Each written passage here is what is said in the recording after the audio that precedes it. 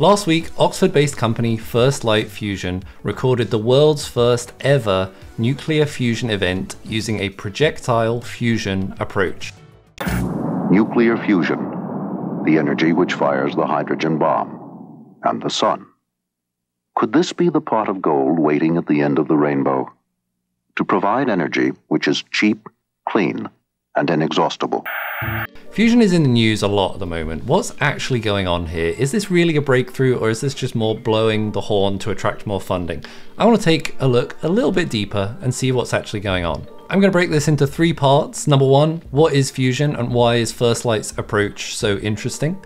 Number 2, how does their system actually work? And number 3, what happens next? Fusion is the same process that happens in stars. It's been dubbed for a very long time as the Holy Grail energy source. It occurs when atoms are pushed so close together that they spontaneously fuse into one, releasing a huge amount of energy, typically as heat. By comparison to fusion, our nuclear reactors at the moment use a process called fission. Rather than bringing atoms together, they split heavier atoms apart. The unfortunate consequence of this process is that it produces a lot of radioactive material as a byproduct. Fusion technically produces a small amount of radioactive material, but it's incredibly short-lived compared to the long lifetime radioactive material that is produced by fission. So fusion ultimately is seen as the perfect clean energy source. However, the energy requirements for fusion to actually happen are unbelievably high. You have to be at more than 100 million Kelvin to achieve it, which is typically quite a lot hotter than the sun. If we want to recreate that process here on Earth, our ability to efficiently achieve fusion needs to be much higher. There are a few different types of approaches to try and achieve fusion. One that you've probably heard about and seen pictures of probably is something called magnetic confinement fusion, where superconducting magnets are used to squeeze the ions close enough together to cause them to go into a process of fusion. This is different to the approach that First Light is trying to take. What they're developing is something called projectile fusion, which is in a category of fusion approaches called inertial fusion. Inertial fusion is typically a pulsed process, like an internal combustion engine. You take a small amount of fuel, inject it in, and ignite it to make it burn. I've covered the most popular approach to this inertial fusion here in this video at the National Ignition Facility, which uses incredibly powerful and, as a consequence, incredibly complicated lasers as the spark to trigger this reaction. But First Light's fusion approach seems to be, at least on the surface level, a much simpler way of achieving fusion. They use an exceptionally high velocity projectile fired at a fuel source. And this actually isn't too different to how the hydrogen bomb works. The projectile is fired at an incredibly high speed and impacts a target that contains the fusion fuel.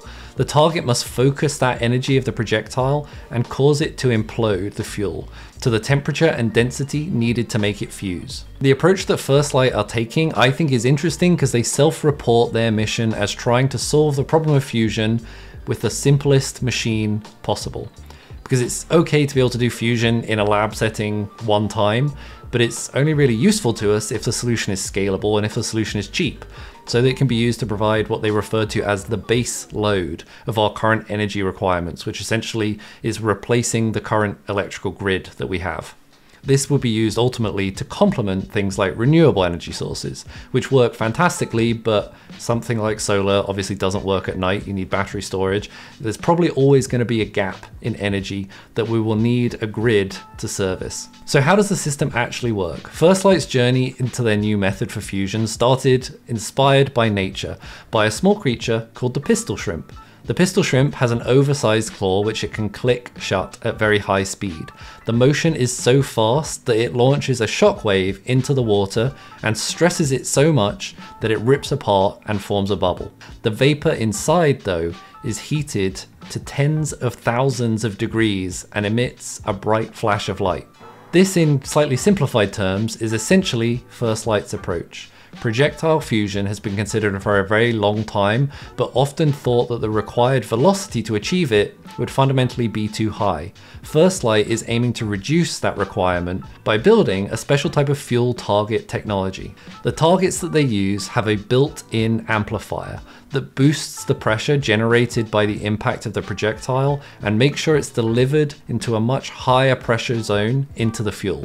The amplifier serves to create convergence. Whilst the initial impact only comes from a single side, the fuel is squashed from many directions, and this is crucial for reaching the required final density to ignite the fusion process.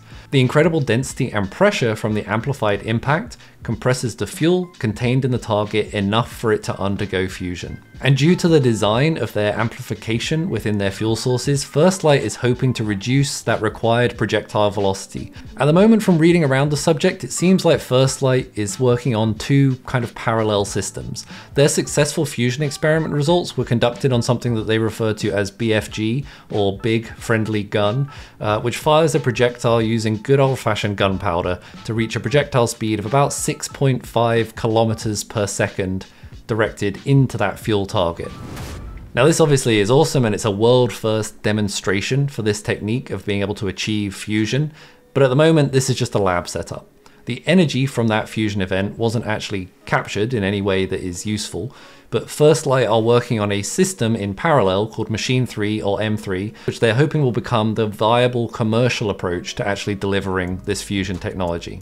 When I reached out to First Light CEO Nick on Twitter, he confirmed that BFG was primarily for testing the fuel targets so that they could optimize their construction, while Machine 3 was designed to be something approaching a proper commercial system. Machine 3, rather than using gunpowder like BFG, uses an electromagnetic launcher, something equivalent to a railgun, capable of firing a copper projectile that's about 10 millimeters in diameter, 1 millimeter in thickness, at about 20 to 30 kilometers per second, twice the escape velocity of the Earth. And that acceleration is delivered in about 5 millimeters. Within the context of a power plant application, that target fuel source would be dropped into a reaction chamber, and the projectile would be launched downward through the same entranceway to catch up with it at just the right moment to strike it at the heart of the fusion chamber. From some of the initial interviews I was listening to, it sounds like they would look to repeat this process about every 5 seconds. And during the fusion event, about 4/5 of that heat energy that is released goes into the neutrons that are fired out of the process.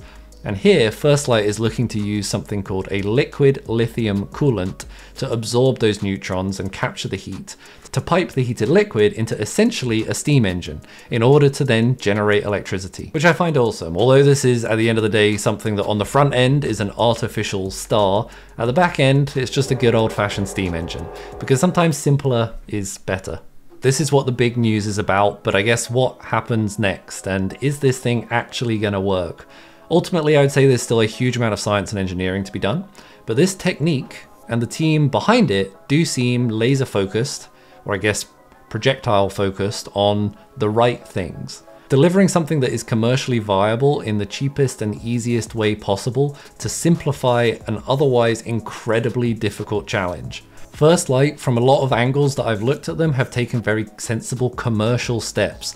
Things like replacing the lasers with just gas guns to swap out the precious metals required in some other systems' fuel sources for something that is a little bit easier and cheaper to manufacture. Overall, I've seen some estimates that this system could be about 1,000 times cheaper than other approaches to achieving fusion.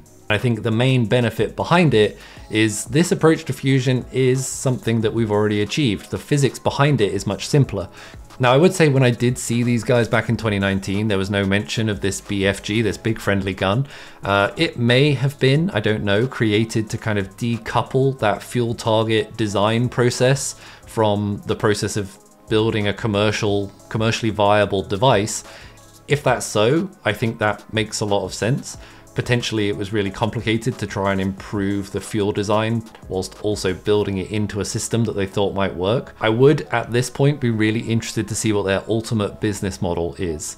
And if they are actually going to be going out to try and deliver that front end reactor design, or if they're building towards more of just supplying the fuel source and requiring others to build that kind of front end fusion reactor. Regardless of their approach, I think if they can make this core process deliverable and achievable, the majority of the rest of the power plant is actually quite easy to produce with a lot of existing technology that we already have.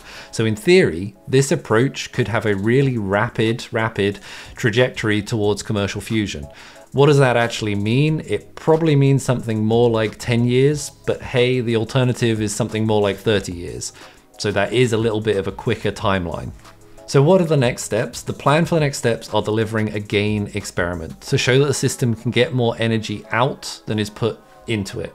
This is always a bit of a contentious issue because a lot of science reporting doesn't measure this approach fairly, but that is the topic of another video. First Light at the moment looks like it's aiming towards delivering a pilot plant to produce about 150 megawatt of electricity at a price point that is less than $1 billion, and aiming to deliver this somewhere in the early 2030s. I think there's a lot of interesting aspects going on here. I think purposefully moving into a regime where the physics is easier to solve, where the system is easier to build, is really sensible. Going back to those first principles and saying, hey, what do we actually need to do to achieve this goal, is a good kind of mental process that I haven't seen a lot of the other fusion approaches taking. But what do you think? Are we finally 10 years away from fusion rather than 30 years away? Let me know in the comments down below. If you enjoyed this video, leave a like or a comment. Thanks very much for watching. I will see you next time. Goodbye.